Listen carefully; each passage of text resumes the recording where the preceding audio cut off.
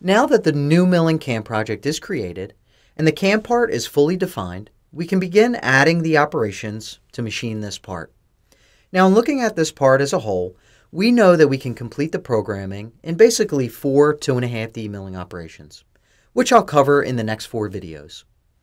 Note that during the programming, I'll also explain some of the parameters we'll be using in detail to help familiarize you with the specific technologies, showing you the how and why we're using them. So let's start off with adding our first operation to the CAM part, and then we'll go from there. We'll begin by adding a face milling operation to remove the excess material on top of this part.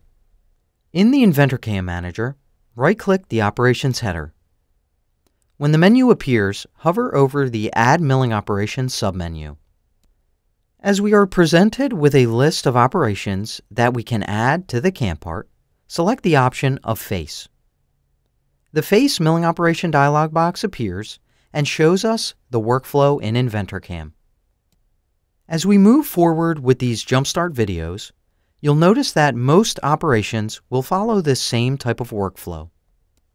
In the Operation dialog box and moving down the tree, we'll first need to define the geometry, followed by creating and choosing a tool, picking the milling levels, defining the type of technology to use, and finally choosing the lead in and lead out tool movements on the link page. Working from top to bottom, let's define the machining geometry. First, click the New button. We have several ways to choose our geometry around the part. The geometry is the boundary that controls where our toolpath will be created. Since our target model is defined, we can leave the default option of Model for the mode of selection. Under Options in the Base Geometry section, click the drop-down and select Target from the list. This selection will automatically create a boundary around the outside of the part, and that's exactly where we want our toolpath to work. Let's go ahead and click Finish to accept the selection. Next, we have to define a tool suitable for face milling. To start the tool definition, first switch to the Tool page. Since we have yet to create a tool, I'll show you how to build one in InventorCAM. Click the Select button to bring up the Choosing Tool for Operation dialog box with Part Tool Table. Click the Add Milling Tool button here at the bottom left. For this operation, we'll use a face mill as our tool type. By choosing Face Mill from the list, we are presented with several options. For this series of Jumpstart videos, we're only going to focus on 2 of the tabs for right now. They are Topology and Tool Data. The topology gives us control over the physical dimensions of the tool. As you can see on the left, we can easily switch between metric and standard units of measurement when entering tool values. Let's leave the default units, millimeters. For this operation, enter a value of 100 millimeters in the diameter field. You can also set things like corner radius, arbor diameter, tool length, outside holder length, and cutting length. For this example though, leave the remaining default tool parameters. Now go ahead and switch to the Tool Data tab. Here, we can control our feeds and speeds. So for example, let's use a feed XY and feed finish of 100 millimeters per minute and a feed Z of 33 millimeters per minute. We'll also want a spin rate of 1000 RPMs in a clockwise direction. Now, we can click Select to accept the tool definition and to also choose the tool for the operation. So looking at our workflow, next on the tree is the Levels page. The first group we'll look at is the positioning levels. The clearance level value is pulled from the coordinate system settings. The safety distance value is pulled from the MAC file of our post processor. The second group is the milling levels, which we'll pick right off the model. To define the upper level, which is the top of our stock in this case, click the upper level button. Then, simply pick on the top corner of the stock box in the graphics window. And click OK to accept the selection. Next, we'll define the face depth, which represents the surface we want to machine to. Click the face depth button and then pick on the top face of the target model. Click OK to accept the selection. Now notice how the face depth field has changed color. Now your background color may be different as defined in the InventorCAM settings, but nevertheless the highlighted field indicates that the value is associative to the picked entity.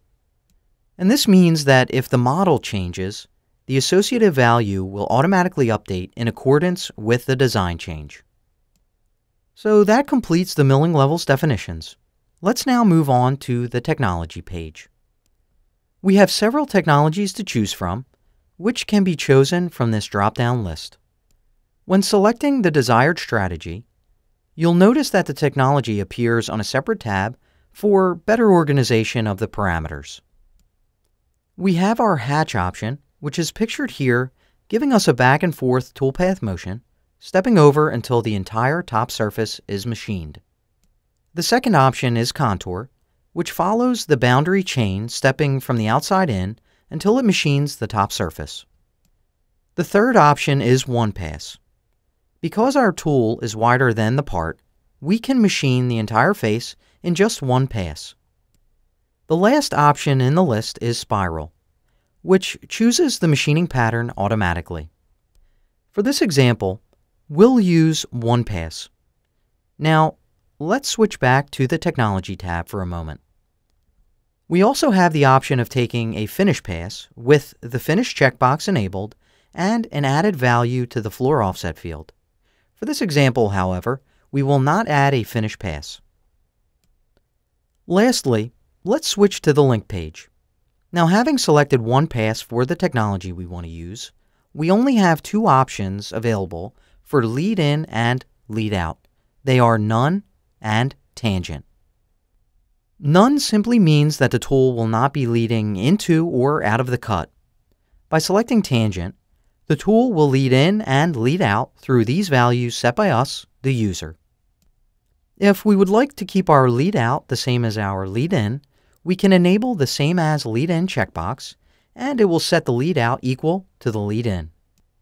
For this operation, let's choose none for the lead in and lead out. Now we can click Save and Calculate to add this face milling operation to the CAM tree and calculate the toolpath. Now if you're prompted with the message Upper Level is above coordinates Upper Level, OK, enable the Don't Ask Again option and then click Yes, as we know that this is the case. At this point, let's take a look at the generated toolpath now that the operation is calculated. By clicking the Simulate button, the simulation control panel will appear in a new window.